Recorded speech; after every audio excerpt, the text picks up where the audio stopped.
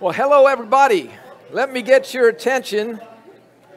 I apologize for a little bit of a late start. I was just jabbing away at my table and happened to look at my watch. But I want to welcome you here to the Alpha Course. We are so grateful to have you all here this evening. I know some folks are watching live stream, and we welcome you as well. If you are watching live stream and you'd like to get a manual to follow along with the course, just let us know. Just call the church, 504-482-6221, and we will get you a manual if you'd like to follow through the course that way. That would be great. We would love for you to be connected in that way as well. Well, let me take a moment to introduce myself. But before I do that, how many of you guys are here for the very first time? It's your first Alpha. Just raise your hand. Wow, that is a great turnout. Thank you for being here. So, a little bit smaller crowd than we usually have. We typically have about 150 or so, but this is a great number of first-timers, and we trust you are going to enjoy yourselves. And but let me just tell you, my name is Frank Loria. I have the privilege of being the presenter, not one of the presenters at the Alpha Course. This is our 42nd Alpha. So we actually did our very first Alpha a week to the day after 9/11. So that was a very interesting first Alpha.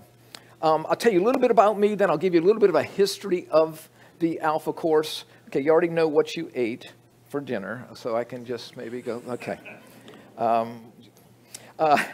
And why I believe it's going to be worth your while to come over the course of the next 7 weeks. I think the reason we've done this for so many years and we've had so many people attend is because people that have attended tell people that, hey, I attended this thing and it was worth coming to. I mean, it's certainly worth what you're paying to be here, right? I mean, it's so we hope you can make it for as many Tuesdays as you possibly can. A little bit about me. I just recently sold my business. I retired from a company that I owned and was a part of for about 44 years, and now I spend a little bit more time actually here at the church. I'm a volunteer elder here, and my wife and I, we've attended Lakeview Christian Center for just over 43 years. So that's a long time. Yeah, no other church will take us. We've interviewed at a lot of places. But before I go any further, I want to introduce to you my gorgeous wife, Annette. Sweetheart, would you just stand up for a moment and just let everyone see how... She is my wife of 44 years, 11 months, 27 days. God, our anniversary Saturday. Happy anniversary. 45 years on Saturday we will be married. And yes, thank you. Yeah, applaud for her. She definitely is. But we have 3 grown kids who are married to 3 other grown kids who have given us 12 growing grandkids. Both Annette and I grew up in New Orleans. Annette went to Dominican. I went to an all-boy military school called New Orleans Academy, and I had the distinction of graduating in the top 18 of my class of 21.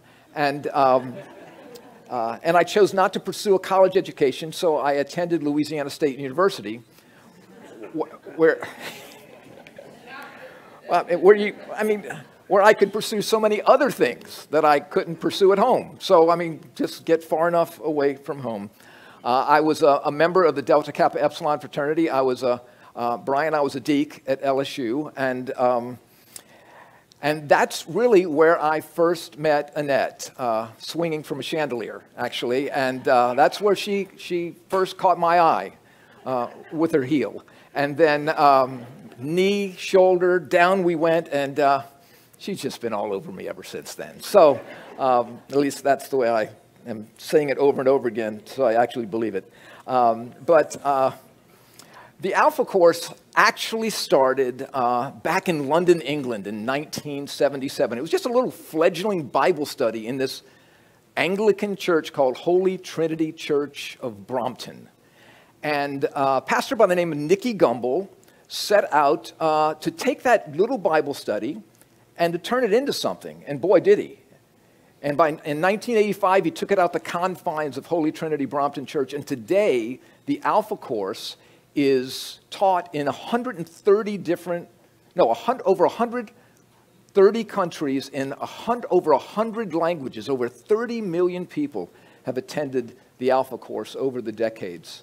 And folks from virtually every Christian denomination have come. Like I said a moment ago, we've done Alpha here since 2001. We've had, I think our numbers are over 8,000 people have attended the Alpha course here. And again, from virtually every denomination. We've had many Catholic priests come to the Alpha course. One of my favorites is Father Beau Charbonnet from St. Angela Merici Church. And Father Beau sat about right there where Ron is sitting. And he brought his entire Christian education folks with him. And this is what Beau did. He was so sharp. He said, nobody can sit at the same table. So he spread out his whole team everywhere so they could have their own experience. And we have been so honored because Beau has said, he even put it in writing, that when other Catholic priests and pastors have come to him or deacons have come to him and say, hey, Beau, we want to come to St. Angela to see how to do Alpha. And Beau says to them, no, you go to Lakeview Christian Center. And it's like, well, Beau, that is, gosh, I hope we can live up to that, but that's very kind of you. So this has nothing to do with denomination. Let me tell you, before I tell you even more about what Alpha is, let me tell you what Alpha is not. Alpha is not a membership drive of Lakeview Christian Center, okay? This Alpha is not about trying to get you to change your church or denomination, okay? Alpha is an opportunity to come and find out what does the Bible really say. It's an opportunity to come and think. It's an opportunity to come and reason together. And I'd say think. I mean, I know in your job you have to think. But typically when it comes to things maybe spiritual, we just really don't think that much. We don't really give deep thought into that because we're so busy doing so many other things. And so Alpha provides just a non-threatening atmosphere. When I'm done in a minute, you're just going to turn your chairs around and just have a conversation. You can just say whatever you want, ask whatever you want. It's just that type of setting. And though people, I'm grateful, enjoy a little bit of what I'm saying, the things that we hear every year without fail, we do this twice a year, so every time we do Alpha without fail is, thanks, Frank, but the cool stuff was at the tables. The conversations that we had were just the best. And got to know folks, got to make friends, got to think about stuff I just hadn't thought about in a long time. I'm just kind of a spiritual walking zombie. I'm not paying any attention. I'm just checking spiritual boxes. And so Alpha gives us that opportunity to just do that, just to kind of tap the brakes on our 100-mile-an-hour lives and pause and think about things that, if there is a God and if the Bible's true, are really important for you and me to think about. So I'm hoping that we can do that. It was Socrates that said something I'm going to tell you in just a minute. But I want to tell you, I forgot that I wanted to tell you, just to give you a quick rundown of the class. So I've only done this 40 times, so give you a little break. So for tonight, we're going to talk about, is there more to life than this? Is there more to just great career or okay career and then retirement, and then life goes by so fast the next thing you know you're in the grave? Our second session, who is Jesus? It may seem like a dumb question to Americans, but let me tell you, there's a whole lot more to who Jesus is than what we think. We're going to talk about the Bible. Why should I believe the Bible? Why should I read the Bible? Did the resurrection actually happen? So that and so much more.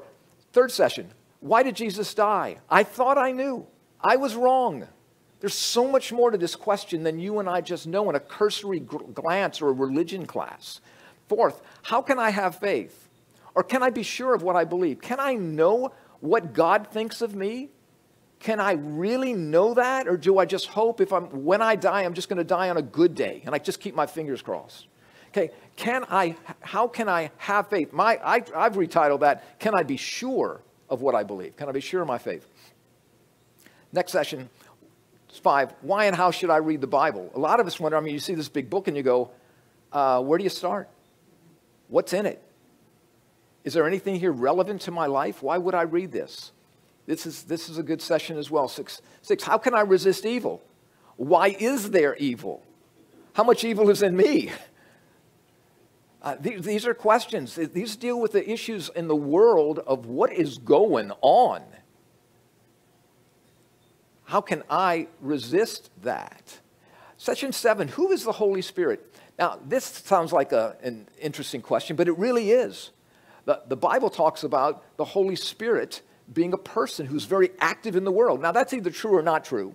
But when we get there, you're going to see, as we progress in the course, who the Holy Spirit is and why he is really important and just an essential part of what is going on in the way in which God communicates with us. And the 8th session, what about the church? I mean, I went to church my whole life, made many deals with God, but really didn't know what the Bible had to say about what church is and why church is. There's a lot of stereotypes that we're going to be looking at over the weeks that are sometimes maybe just traditional thinking, assumptive thinking, stereotypical thinking, but they don't line up with what the Bible says. Now, when I tell you that, I'm not asking you to believe the Bible. If you don't get anything out of this course, even if you don't come back after tonight, hopefully you'll begin to look at, okay, at least you'll know what the Bible says and what the Bible doesn't say. We assume a lot of things of what the Bible says that it doesn't say. And we assume a lot of things that the Bible doesn't say that it does say. And so at least come to this course to find out what is in the Bible and what's not in the Bible. At least get straight and remove the stereotypes, because the Bible has a whole lot to say about whether you believe it or not. And by the way, whether you believe it or not has nothing to do with whether or not it's true. If I don't believe the Bible, it doesn't make it not true. If I do believe the Bible, it doesn't make it true. So the question is it the truth? Is it more than just some antiquated book that deserves nothing more than a position on a coffee table, never to be opened? And so I'm hopeful that you're here to find out more about what is in this. What does it have to say about God? What does it have to say about me? You know, it was Socrates, I hope, that said, the unexamined life is not worth living. Okay? In other words, the unexamined life, I'll just change this up a little bit. The unexamined life is not life. Don't you question? Shouldn't we question what we believe or why we believe what we believe? And that's what we're going to do with Alpha. We're going to talk about not just, well, what do you believe? Frank, what do you believe? Well, why do you believe that? Really, why do you believe that? So, and I guess for us to begin to, if we can just click this off of this and to say the examined life is worth living, then how can we examine what the Bible has to say and its authority and its validity and its relevance to each and every one of our lives? And I will argue that if it's true, it is relevant to every one of our lives in this room, every one of you watching live stream. It is relevant, pertinent, important to all of our lives if it's the truth. So let's just not leave it to assumption that, don't believe it. Okay, let's talk about why.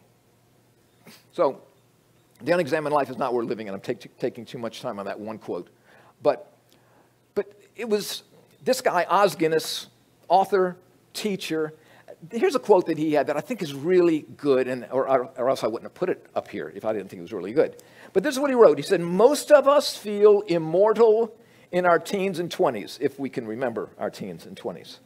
Then move through life so fast in our 30s and 40s that we lose sight of the journey and think only of our careers. Now, I know some of you are tracking with me here.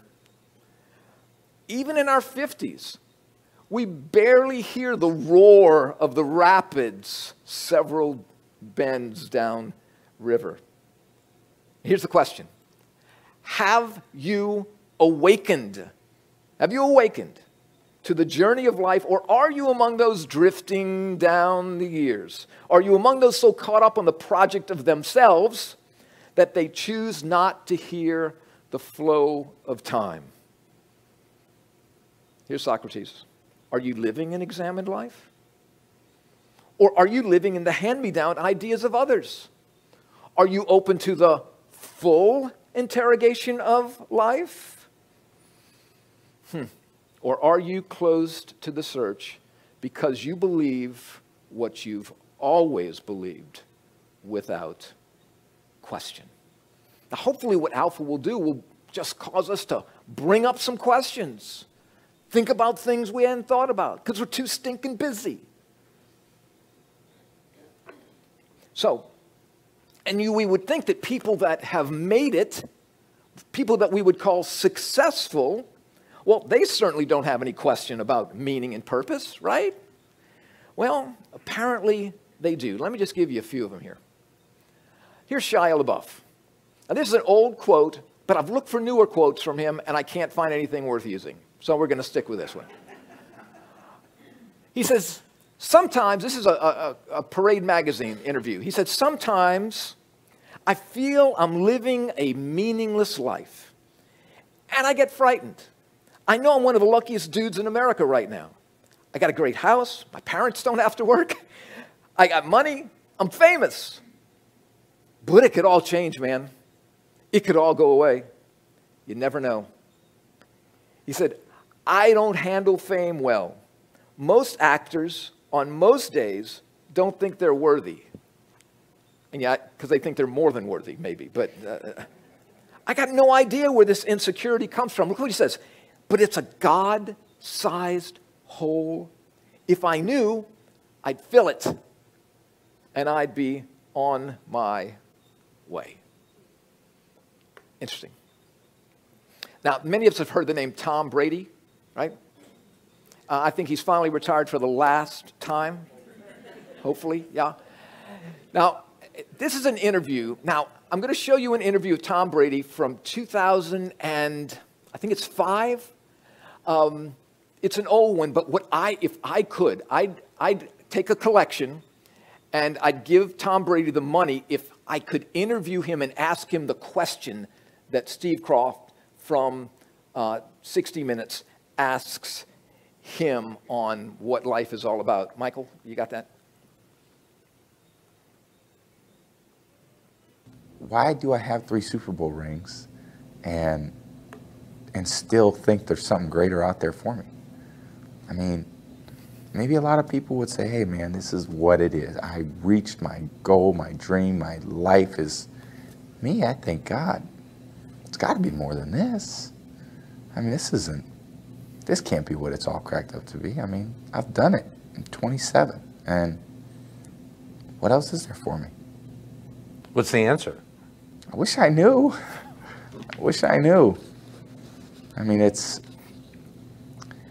think that's part of me trying to go out and experience other things, but I know I love playing football and I love being the quarterback for this team, but at the same time, I think there's a lot of other parts about me that I'm trying to find. Yeah. So, fast forward 2023. Wouldn't I love that? Now you got 7, Tom, and you got 1 less wife. What's life to you? It's interesting. Ted Turner, right, founded CNN, Turner Network Television, worth $2.2 billion. During an interview with Barbara Walters, Barbara asked him the question, what do you mean by success? Ted, what to you is successful? And this is what he said. Look at what Ted Turner, $2.2 billion. He replied, I think it's kind of an empty bag, to tell you the truth. You have to get there to really know that. Money doesn't buy happiness, and neither does honors or position and awards or trophies. That's Ted Turner then. Looking good. Here's Ted Turner today. Looking old. Right? You know, the death rate, did you hear this? The death rate is 100%. And what this guy, who's got 2.2 billion, says, it doesn't buy happiness, neither do honors, positions, awards, trophies. He says, Ted Turner said, it's an empty bag. Here's our favorite crazy man, Jim Carrey. Anybody follow Jim Carrey? Anybody? Just, I know you don't want to raise your hand, but the guy's nuts, all right? But he said, but I love what he said here. He said, I think everybody should get rich and famous and do everything they ever dreamed of so they can see that it's not the answer. Interesting. Richard Barton, he was the cartoon of the stars back in the 20s. This is a note that he wrote. He said, I've had few difficulties, many friends, great successes. He wrote this when he was 39 years old. I've gone from wife to wife, from house to house, visited great countries of the world, but I am fed up with inventing devices to fill up 24 hours a day. Now, that was a note that was found on his pillow after Mr. Barton, Ralph Barton, had taken a gun to his head and pulled the trigger. See, I mean, look at this. Few difficulties. I mean, he's even admitting, hey, life's still pretty easy. Got a bunch of friends, great successes, experienced wives, houses, traveled all over the world. I mean, who wouldn't want to do this? But I'm sick of trying to invent ways to make meaning to my life. No matter what I try to fill it with, it's like there's a hole in my bucket. Now, what you need to do is you need to go to UCLA and study philosophy so you can make sense of life. And this is what the head of the department, Donald Kalish, who was the head of the philosophy department at UCLA from 66, I think, to 74. He said, there's no system of philosophy to spin out. Imagine just being in his classroom right now. There's no system of philosophy to spin out. There are no ethical truths. They're just clarifications of particular ethical problems. Take advantage of these clarifications and work out your own existence. You are mistaken to think that anyone ever had the answers. Mistaken to think anyone ever had the answers. There are no answers. Be brave and face up to it. The final exam is on Friday. I mean, really? Now, it's interesting. With all due respect to the late Dr. Kalish, he kind of contradicts himself when he says there are no answers. To say there are no answers is, in fact, an answer to the question, are there any answers? The professor also said that life has no purpose. And yet, Dr. Barton obviously made it his purpose in life to tell students life has no purpose. So, are we all just a cosmic accident? Are we all just here by chance? That there is no order? There is no reason? There is no purpose? Why do we feel like there is then? Why do each of us strive for that? It's just the human condition to look for meaning and purpose. So I thought I'd do this. I thought I'd get you to think for a second. Would you just put your quote here? I mean, we looked at Dr. Barton. We looked at Dr. Kalish. We looked at Ralph Barton. We looked at Jim Carrey, Tom Brady. But everyone has a statement. Everyone has a mission statement. Everyone has a purpose statement, a reason statement. Have you thought about what yours is? What would yours look like? Would we put you up here? And think about that. But as we think about all these different philosophies, particularly as we just look at Dr. Kalish for a second, the Bible takes issue with Dr. Kalish. The Bible that I had never read does claim to have answers to life's essential questions. Now, let me just ask you a question, just real quick. Just if you'd raise your hand briefly. How many of you, this was something, as a matter of life, this is just something you did commonly. How many of you all, just as a common course of your life, read or studied the Bible? You just kind of grew up and that's what you did. It was a common way of your life. Just go ahead. Don't be afraid to raise your hand up. 1, 2, 3, 4, Oh, come on. You're being shy. 5, 1, 2, 3, 4. You're only 12, Grace. It doesn't count. Okay, I'm sorry. Okay, then raise your hand. You're going to be 13. Okay, so in a room here of about a little over 100 people, I got 6, if I count, 5.5 hands if I count Grace. So, and I think about that. That's 95% of the room grew up without reading or knowing what's in the Bible. Now, that's fascinating to me because the Bible claims to have answers to worldview questions about where did I come from? Where am I going?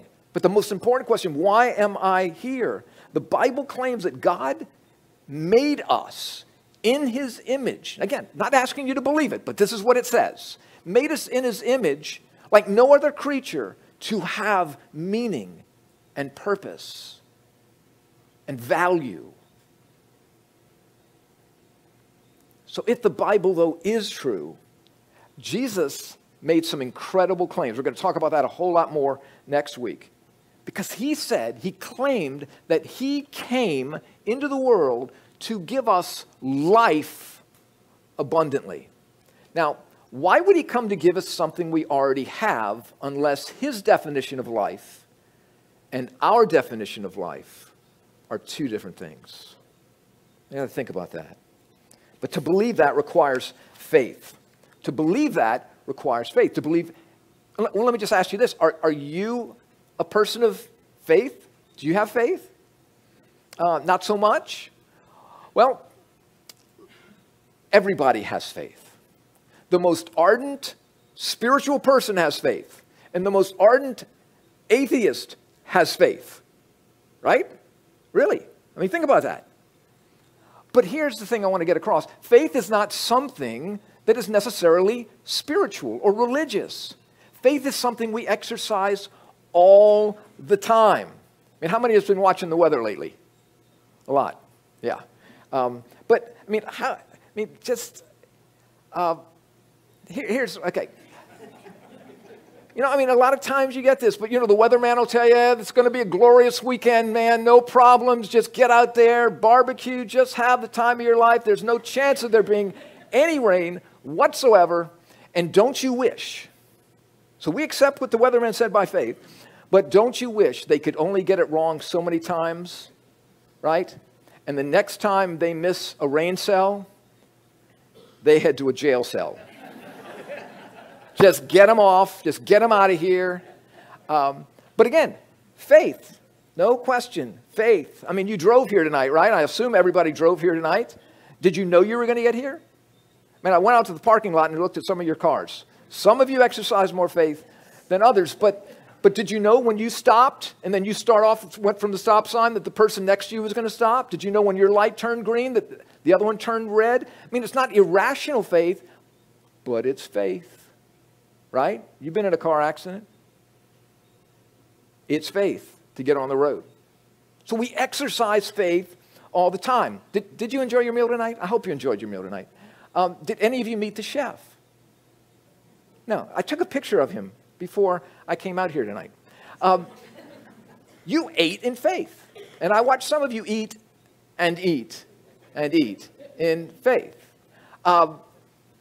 Now, I mean, let's just say that the chef was just really, he's sick of cooking for Alpha and all these people.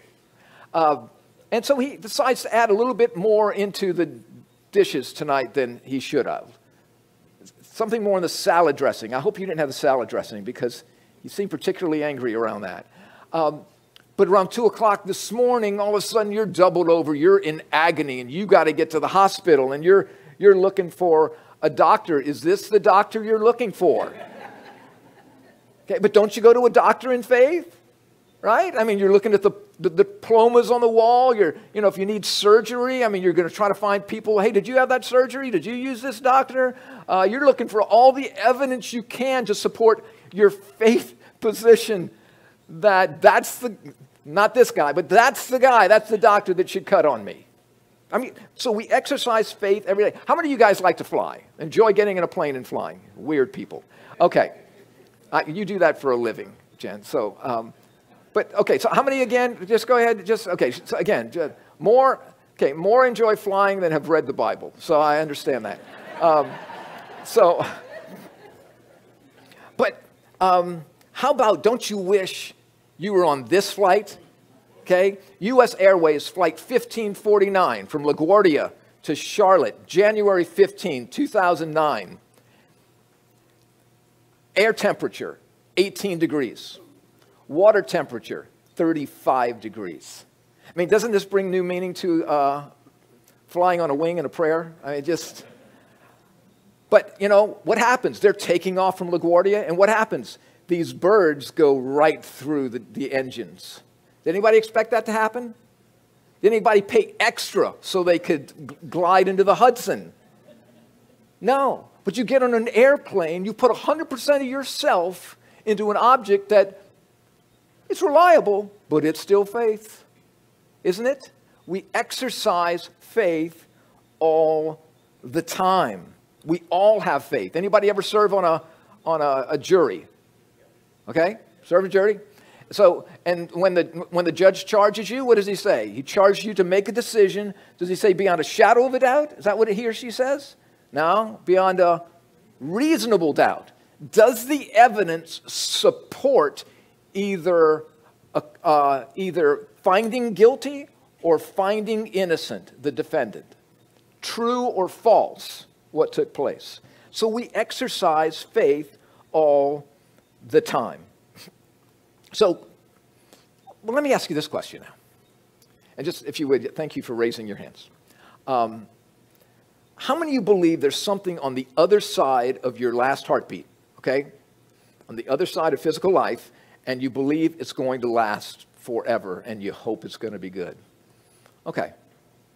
So, all right. So most of us have raised their hand. A lot more people than have read the Bible have raised their hand hoping this. Now, what I want to do is I want to ask Charles if you would come, and Lauren, would you come on up here?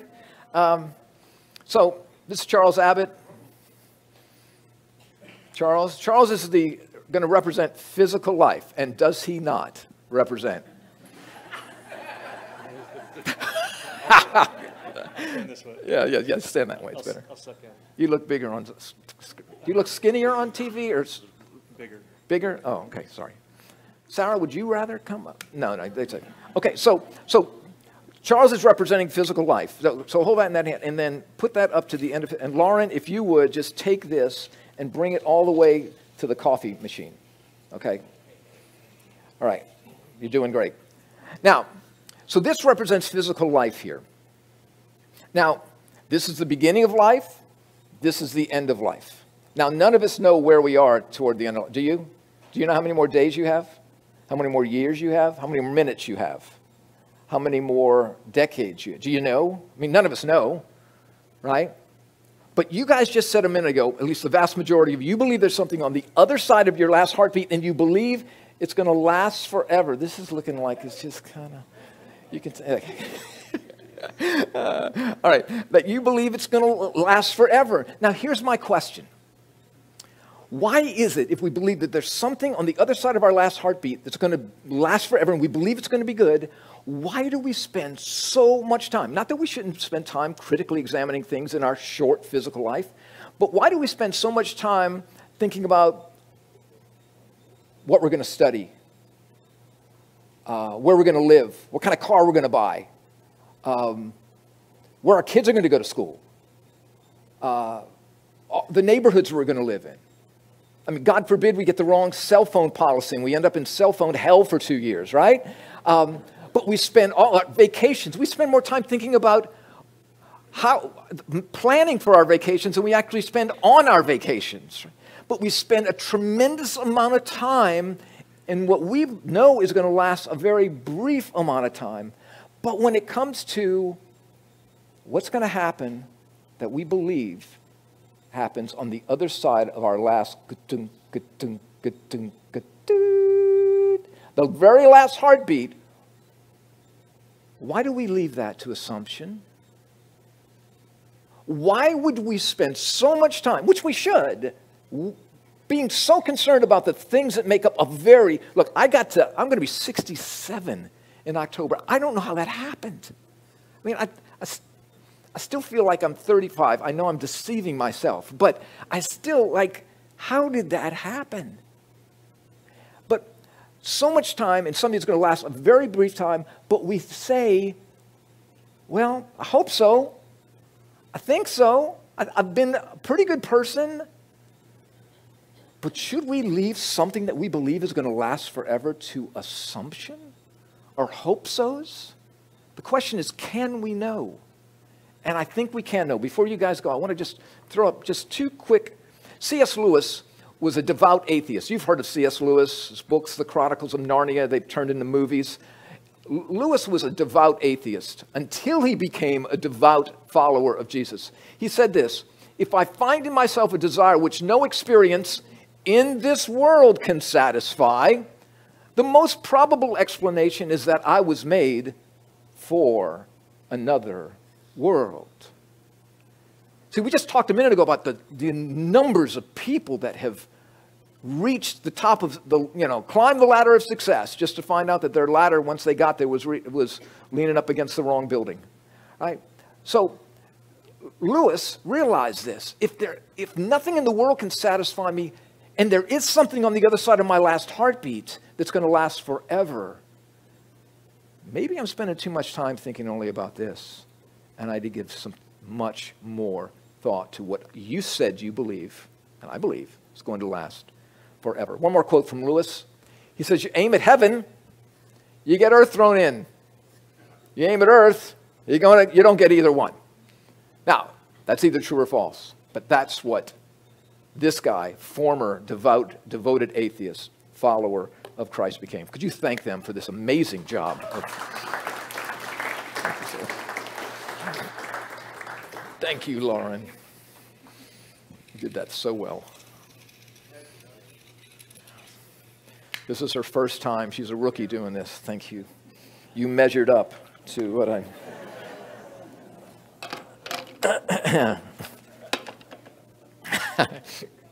Oh, you love that. Okay. So, Ray Pritchard, this is what Ray Pritchard had to say. It's an interesting quote from Pritchard. He said, "We were made to know God." Okay. "We're incurably religious by nature.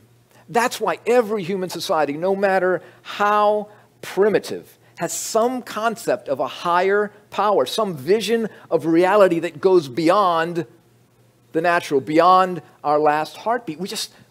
It's kind of intrinsic to us. St. Augustine, okay, he was the Hugh Hefner of the 300s. Okay, I mean, this guy, if you know anything about the history of Hefner, of Augustine, this guy was a party animal. He was way, way ahead of his time. But then guess what? He comes to know the person of Jesus Christ. He didn't get religion. He came to read the scriptures and to see who Jesus Christ was. And he's written many amazing things. But just a little quote from the many of the amazing things he wrote. He said, "You have made us," this is a prayer, "you have made us for yourself, and our hearts are restless until they find their rest in you." I mean, restless, hopeless even. I mean, what has happened in the last 2-3 years since COVID? You talk about restless. You talk about fractured. You talk about broken, divided. I mean, we just seem to have trouble finding our way. And that's the Bible's declaration of the necessity, again, believe it or not, the Bible's declaration of the necessity of the incarnation of the Son of God. And if you will, heaven's rescue mission to win us wayward humans back to God. Now, possibly you see Christianity as maybe one of three things: boring, or irrelevant, or untrue, or maybe all of the above. But my hope is that if you'll stay through the process of attending Alpha and hearing some of the things we'll talk about, we hope that you'll begin to see that there is some pretty amazing evidence supporting the claims that Jesus Christ makes about himself and that the Bible makes about itself. So, throughout the Bible, I saw declarations that Jesus made about himself that were completely contrary to what I sincerely assumed about his purpose of coming to earth. I'm going to touch on three things right here as I hopefully am closing in the next about 10 minutes. So touch on three things that if true have dash, physical life, and the line, okay, I'll just call that physical life, the dash, and the line, consequences and ramifications, both now and on the other side of our last heartbeat. Jesus, according to the Apostle John, he wrote this, that Jesus said, I am the way and the truth and the life. Now that's a pretty amazing statement, pretty arrogant statement, if not true. He is saying he is the way to God. He is the truth about God. And he is the very life of God. He didn't say, I am a way, I am a truth, and I am a life. The definite article is clearly implanted in the Greek there. So let's just talk about these three things. Believe it or not, let's just see what it has to say. Jesus said, I am the way. He didn't say rules were the way, or commandments were the way, or laws were the way, or church attendance was the way, or sincere praying, or confessions were the way, or do-gooding was the way. He said, I am the way. There's a big delineation there. And we'll talk much more about that next week and in week 3. See, Jesus understood, according to the Bible, the condition of every one of us, every one of our hearts. Restless, unsettled, wayward, empty, self-centered, confused, heartbroken. I mean, you can just fill in more. What, you got some more adjectives that could describe that? Of course. But the heart of Christianity, as I said, is not rule-keeping. If what the Bible says is true, the heart of Christianity is knowing what the Bible says is God incarnate, Jesus Christ, personally. Here's one thing that Jesus said about being the way. John quotes him, it's in the 10th verses of the Gospel of John, which is the 4th book of the New Testament, the 10th chapter, the 9th and the 10th verses. The Bible didn't originally have chapters and verses. It was just written as letters, but these were added, chapters and verses were added so that you could find things more easily. It was broken up that way. Jesus said, I'm the door. If anyone enters through me, he will be saved and go in and out and find pasture. I came that they, meaning humans, might have life and have it abundantly. He said, I am the door. If anyone enters through me, he will be saved. Saved from what? Saved from entering the wrong door. Saved from believing the wrong things. He says he'll go in and out and find pasture. Pasture is a place of security, of feeding, of peace. And who of us wouldn't want that? A sense of security and peace and sustenance. He said, I came that they might have life. As I said earlier, he wouldn't come to give us something we already have. He must have a different definition of that.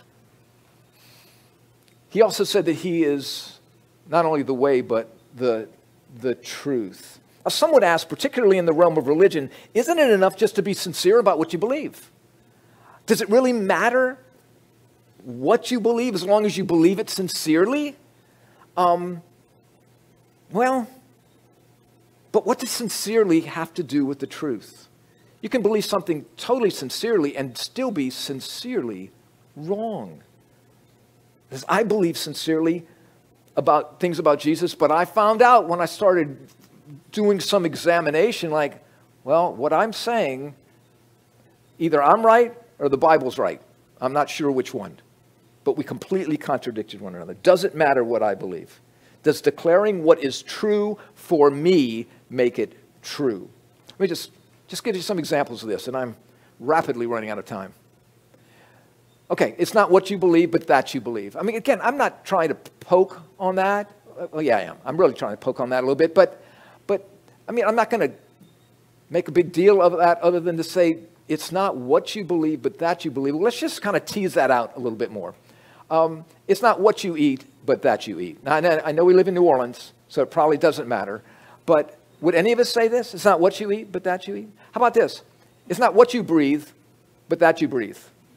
I know Gabe worked at a chemical plant. Gabe, would you say it's not what you breathe, but that you breathe? Just, no, not a chance, right? How about it's not what you invest in, Brian, but that you invest, right? Anybody going to believe that? I don't think so. Okay. Now, here's one I may be wrong, because I see some of y'all are getting old in the room, and this hasn't happened yet. It's not what you marry, but that you marry, right? So, well, you know, it's kind of getting a little desperate here. So, but we just don't live that way. We do not live that way. But you know, the great high priestess of all things wise, Oprah Winfrey, said this: speaking your truth is the most powerful tool we all have. Well, what if your truth is not the truth? Is that okay just to say something is the truth because it's true to you, it makes it true? None of us think that way, really. None of us live that way. The truth is the truth, whether I believe it or not. Truth is self-substantiating. Truth doesn't care whether I believe it or not. Truth is truth. And we may say that one of the things that bothers us about Christianity is that it's exclusive. You've probably heard that. It's just so exclusive. But hear this. All religions are exclusive. Every religion is exclusive. And some things can't all be true at the same time, right? So if Islam is saying Allah is the one true God and Jesus did not die on the cross, somebody took his place on the cross, and Christianity says, no, Jesus is God, died on the cross, was resurrected on the third day. Either Islam is false or Christianity is false, or they're both false. Okay? Mormons believe that Jesus and Lucifer were spirit brothers. Mormons believe that the God of this world was once a human just like you and I. And he married a bunch of women, and he populated a planet. I mean, check this out. I'm not just making this up. Okay? Jehovah's Witnesses believe that Jesus is not God at all. He is Michael the Archangel. And I could go on and on and on. Hindus believe in millions of gods. Buddhists believe in no God. Do you see what I'm saying? But they're all making exclusive statements. The question is not, that's an exclusive statement, but the question is any of them the truth? Is there evidence to support any one of them being something I could wrap my brain and my heart around? But what I love is that the God of the Bible didn't ask for you and me to check our brain at the door. As a matter of fact, way back in the Jewish scriptures, the great Jewish prayer is called the Shema. In Deuteronomy, the 5th book of the Torah, or the Tanakh, this is what Moses writes: Hear, O Israel, the Lord your God, the Lord is one. And you shall love the Lord your God. Love the Lord your God. Okay, look at that. Love the Lord your God with all your heart. Now, to the Jew, that's your whole being. With all your soul. We just call that our emotions. With all your mind and all your strength. So, the Judeo-Christian God says, I want you to use your mind, the mind that I gave you, in humble search and inquiry. So Jesus also taught this, almost done. He said, I'm the way, the truth, and he said, I am the life. Now, the Bible teaches, again, not asking you to believe this, that we were made in the image of God, but we marred that image. That image was marred when our progenitors, Adam and Eve, rebelled from God and said, we will do this our way, not your way. And so the result of that is we have become separated from God. I'm going to talk a whole lot more about this in week 3. He told them the day, he said, I put in before you in this garden a bunch of trees, a bunch of fruitful trees, but there are two trees, the tree of life and the tree of the knowledge of good and evil. Do not eat of the tree of the knowledge of good and evil, for the day you eat of this, you shall surely die. And they ate of the tree, and they didn't drop over dead, but they did die in their relationship to a holy God. And then they died in their open, intimate relationship to one another. And then they died physically. So what does Jesus say? Why does Jesus say he is the life? Because he came to give us something that we forfeited through our parents. And there's ample evidence to show it, whether we're 2 years old or 22 years old or 82 years old. The only difference between a 2-year-old showing self-centeredness and an 82-year-old showing self-centeredness is the complexity of the way in which we deceive and do what we do. It was Ernest Henley that wrote this poem, Invictus, and this is the last stanza of the poem. He says, it matters not how straight the gate. Now, what he's doing, he's alluding there to Matthew 7, where Jesus says, the way is narrow and hard that leads to life. So, it matters not how straight the gate. Doesn't matter what Jesus is saying, or how fraught with punishment the scroll. You see what he's talking about there, 10 Commandments. Doesn't matter what Moses is saying. I'm the master of my fate. I am the captain of my soul. Now, Mr. Henley's been away from us for well over 100 years, so I don't know where his boat is right now as the master of his fate and the captain of his soul, but he knows for sure now that, by Mr. Henley, with all due respect, is a statement of faith. What did he back that up with? What do we back up our statement of faith with? What is the evidence that would support how the Bible backs up its statement of faith? So Jesus comes into the middle of our self-reliance and says, Frank, you're heading in the wrong direction. I am the way. Frank, you're believing a lie, but I'm the truth. And when it comes to your relationship with me, Frank, because of your sin and your self-centeredness, we're separated, you're dead, but I have come to give you a relationship with me. I've come to give you life, because you need my life. So, this is a Bible passage that maybe we're familiar with. But the Gospel of John, the 3rd chapter, John writes this, for God so loved the world that he gave his only Son, that whoever believes in him should not perish, but have eternal life. Okay, not asking you to believe that that's true or false, but that's a statement that's in the Bible. But let's just for a moment suppose that that is true. And what we would do is instead of removing this big word, the world, these two words, the world, let's just slap your name in there. For God so loved Bob, that God gave Bob his only Son, that if Bob believes in him, we're going to talk a little bit more about what the word believe in the Bible actually means. It's not some mental assent. It's a surrendering of control kind of word. Whoever believes, if Bob believes in him, he should not perish, but have eternal life. For God so loved Jen, that God gave Jen his only Son, that if Jen believes in him, she should not perish, but have eternal life. God is very intentional and specific. We like to keep it broad. God doesn't do that. He keeps it very intimate, very personal, and very intentional. Just like if there's any semblance of truth in what I'm saying, that's what he's saying here. Okay, I'm closing now for the last time. Let's go back to 37-year-old Shia LaBeouf. I don't handle fame well. Most actors on most days don't think they're worthy. I have no idea where this insecurity comes from, but it's a God-sized hole, and if I knew, I'd fill it, and I'd be on my way. Okay, 37-year-old Shia LaBeouf meet 400-year-old Blaise Pascal, mathematician, philosopher. He writes, there is a God-shaped vacuum in the heart of every person, and it can never be filled by any created thing. Don't miss that word, created thing. It can only be filled by God, made known through Jesus Christ. So let me ask you this question. What if all the stuff that we have as Americans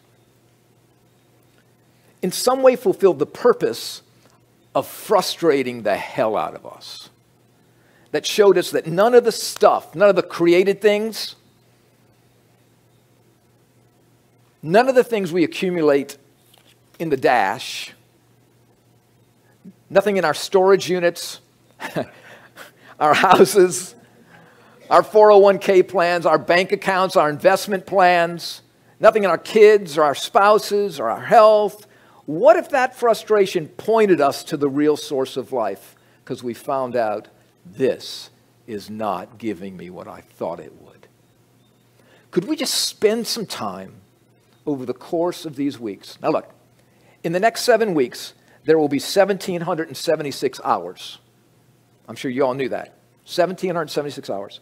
I am just asking you for 17.5 of those hours, which will give you 1,158 and a half hours to do anything you want with. So, would you consider just coming back, enjoying dinner, making some friends, and thinking about, is there more to life than this? Okay, now we're going to take a quick break. Before we do that, though, in a moment, it's going to get kind of loud in here, a lot of people talking, so try to, again, be loud so your table can hear you, but only one person talking at a table. And look, and you don't have to speak, but there is this article I read said, happy people talk more and with more substance. So if you don't say anything, we're just going to assume you're depressed and really shallow. So don't let that happen. Just kidding. Thank you for being here. We hope to see you next week. Hope you'll register. Let's take a quick break, coffee, bathrooms, and head back to our tables. Thank you for coming.